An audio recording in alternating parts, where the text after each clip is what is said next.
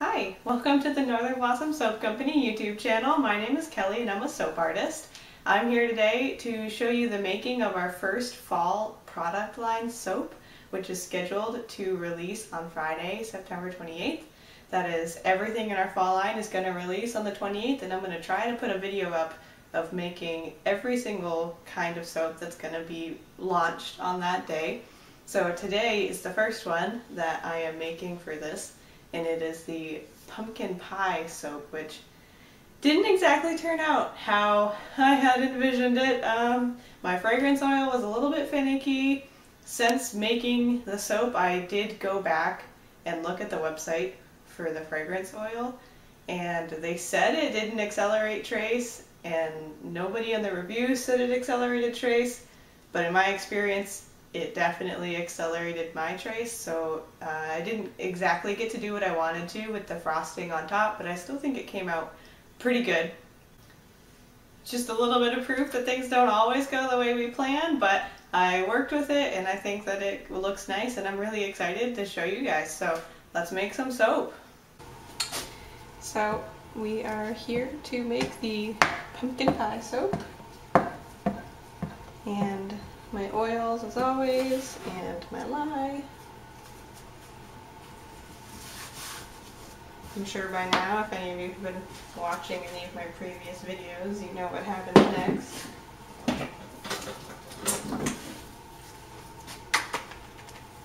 So put my stick blender in, burp it out, and pour in my lye water.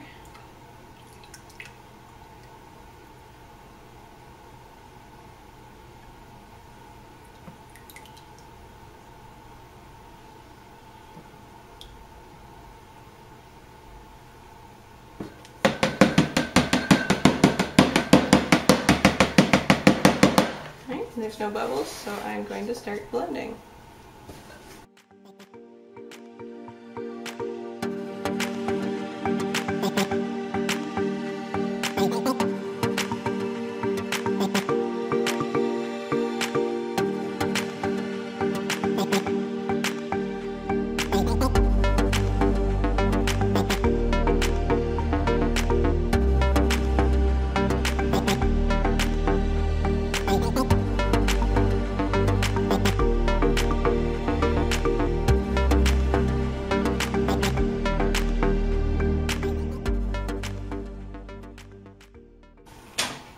Alright, I am done stick blending for now.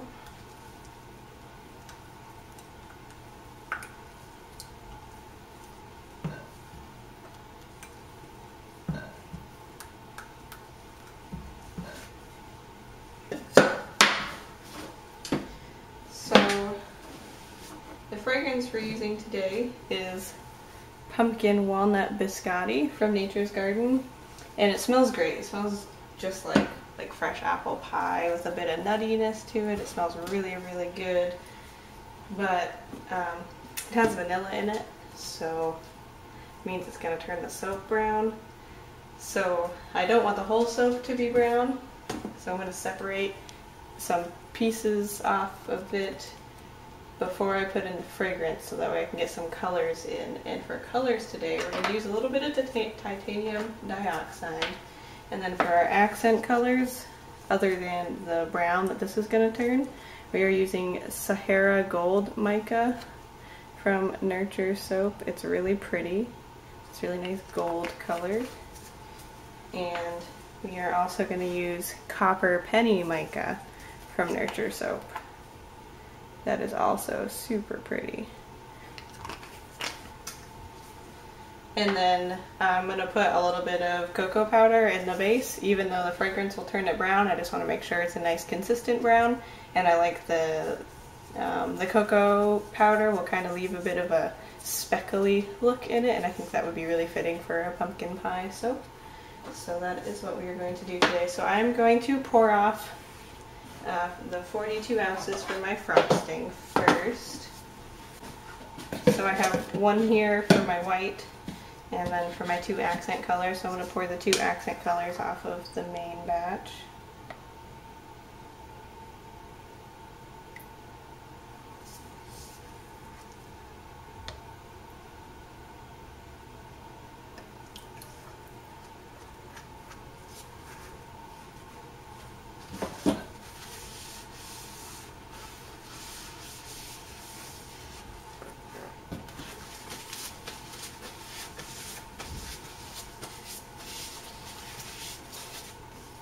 I'm going to pour a little bit off of this one. So I want to do a little bit of white on the top of the soap. That is what this is for.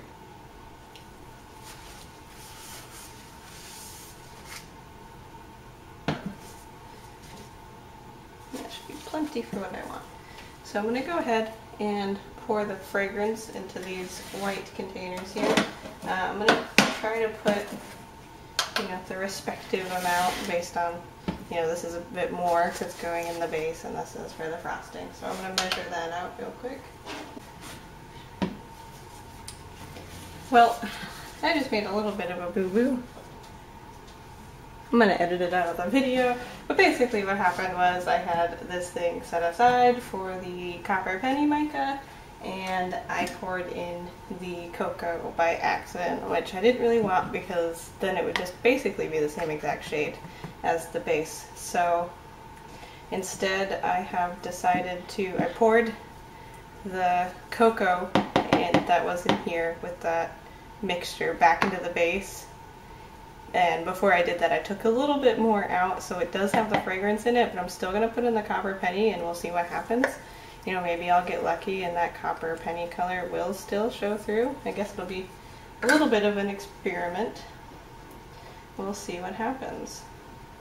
It really is a gorgeous, gorgeous color, so I hope it doesn't get too overrun by the discoloration of the vanilla. So sometimes things like that happen. I got distracted. There was a truck, a construction vehicle outside, and I was watching it through the window. I wasn't really thinking about what I was doing, but it's alright. It will turn out fine anyway. So I'm just going to stick pulling these colors in real quick. Actually, now that I'm looking at that all mixed up, I think I'm going to put a little bit of bronze brown mica in here, just to really make sure.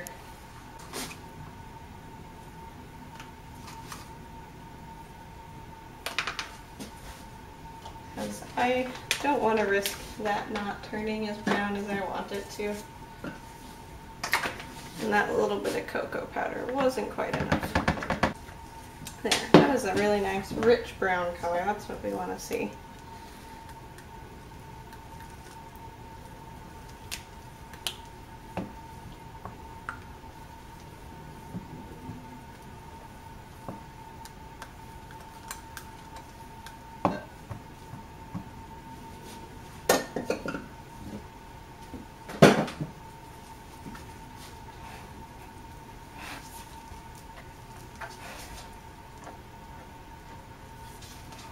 How much you guys can see here.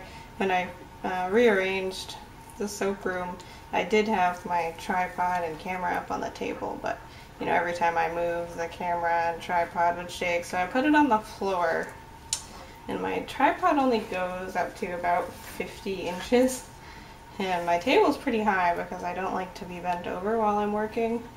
Like a kitchen counter is way too low for me, so I have my shelf up a little quite high. So I'm afraid you guys are only seeing the edge. So this is the color brown that we have here.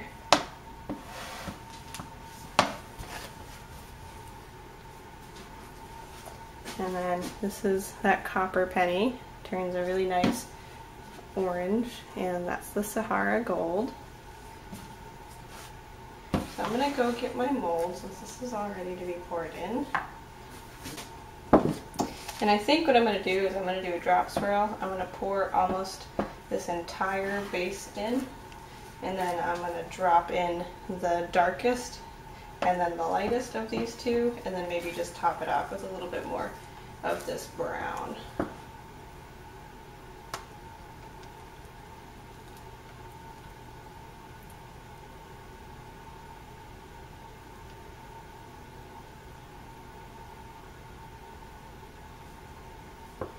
So that is pretty much all of the brown. All that's left is this scrapings in the bowl, but I'm going to leave that to put on top.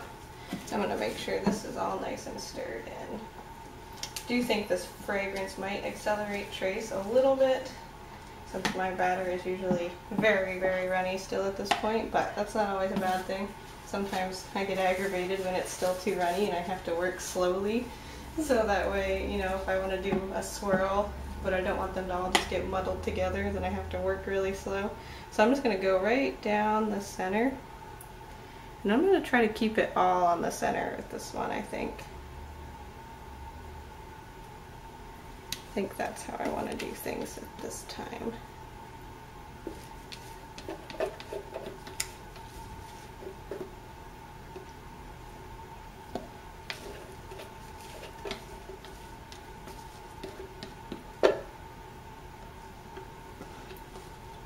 I'm curious to see how much this fragrance is going to change the color of this gold, since I, you know, accidentally fragranced it.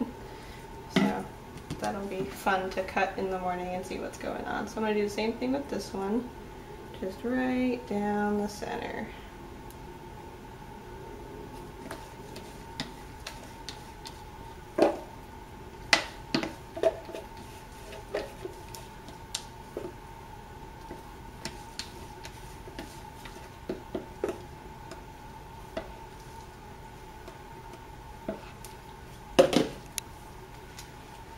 Clean up my edge here a little bit, and I'm going to pound this down.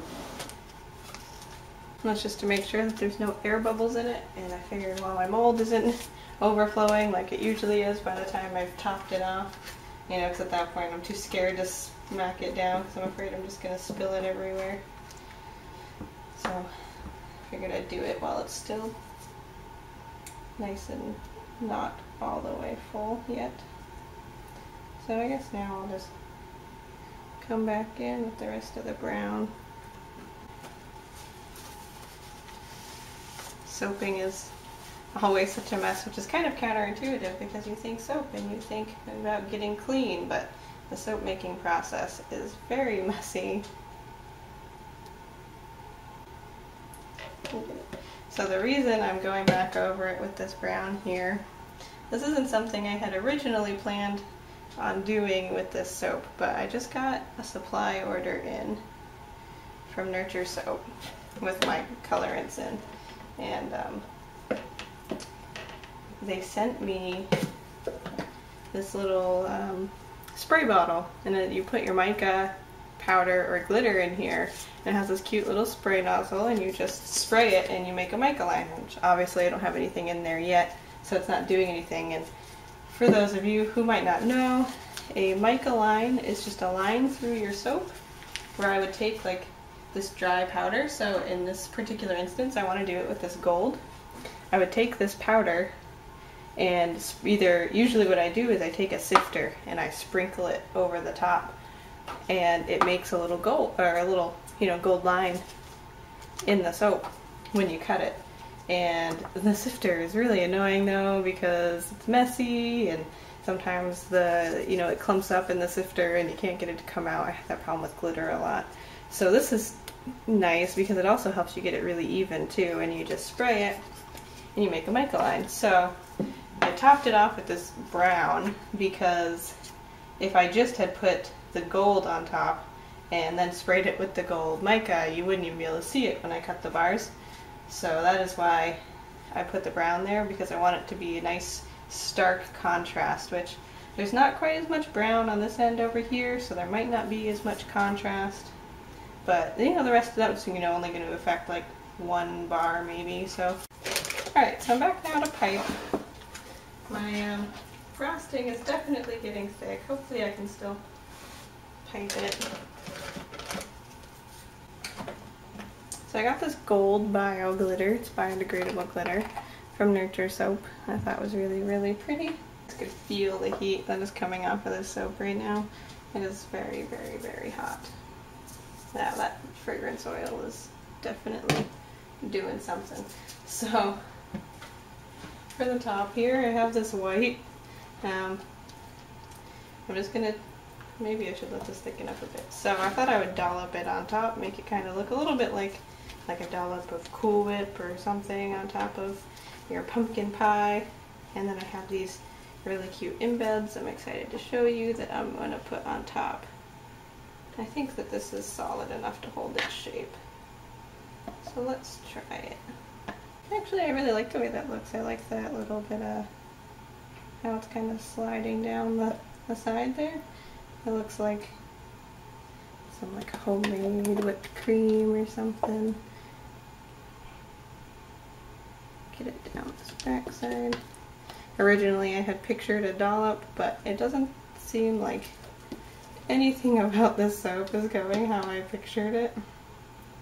So I'm just gonna take what I get and not complain about it.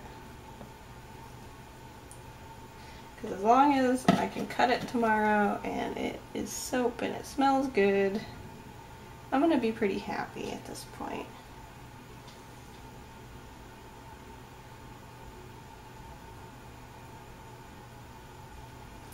So, this is the highlight, honestly, you guys. The cutest little embeds. These little pumpkins here that I molded out of cold processed soap dough. So how that works is I make my normal soap recipe, just like you guys have watched me do, albeit it goes a little bit more smoothly than this. And I instead of, because soap has a lot of water in it, and the bars won't get hard until all the water has dried out. That's why there's a cure time with cold processed soap. That's why I always say, it'll be 4 to 6 weeks after I cut the bars that they're ready to use. It's all that water has to dry up, so the bar gets hard. But if you pour the soap and you cover it and don't let that water evaporate out, it will stay really soft. So that's what we do to get soap dough. We don't let it dry out, and then it becomes like moldable, like Play-Doh kind of, and so it's really fun to work with. So I've marked out, that's why I'm trying to clean this off. I marked out where my bar cuts are going to be so I can see where I need to set a pumpkin. And also the good thing about this white here is it's going to help these pumpkins stick on really well. So I'm going to come over here and get some more little guys. Alright. So there was that one. That one's actually a little out, or in a bit far. It needs to go out a bit more. And we have this one. I might end up slicing the edge of this little one off on accident. My pumpkins are a bit fatter than my bars are. They're about the same exact width as how wide my bars are supposed to be. So it's going to be kind of close when I'm cutting, to not just slice a pumpkin in half, which hopefully I don't end up doing. But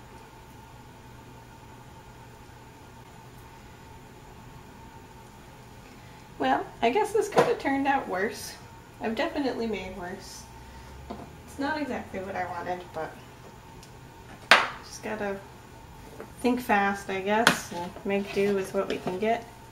I might make up some little vines to go on the side here out of more cold processed soap dough. Actually, I think I am going to do that. And then I will be back to cut this in the morning. Well, we're back today to cut this. I think I might call it pumpkin patch instead of pumpkin pie, because after I finished putting all of this, glooping all of this frosting on top, and I put the pumpkins on, I was thinking, and I really wanted to make sure that the soap really popped, even though the frosting didn't exactly turn out the way I wanted it to. So I came back through with some green cold processed soap dough, and I made these little vines on the top here. And I think you guys can see, but let me get you in for like a little bit of a close-up. I got these vines going across the top, and then these are little leaves here. And so each bar will get, some vines and like 2 or 3 leaves.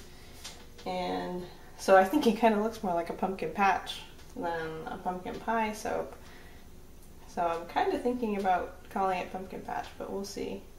So I don't know how the inside looks yet. I haven't even cut the other end at all either. So we're going to find out together.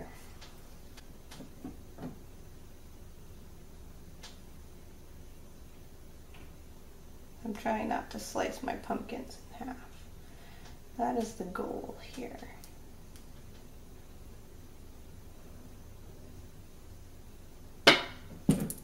Ooh, and I do like the way that looks inside. I like the color of the copper. I think that came out really nice. I have to say I'm not crazy impressed with the way the gold ended up. I looked online like a lot more of a gold color, but that's alright. And then this frosting, I just left it uncolored. I'm kind of curious to see how it will change from the fragrance, but you guys might be able to see, you might not. There's a little gold mica line here, and there's one here too, so they're not exactly what I had wanted, you know, but I think that the pumpkin on top and the little vines might, you know, make up for a bit of the ugliness inside the bar.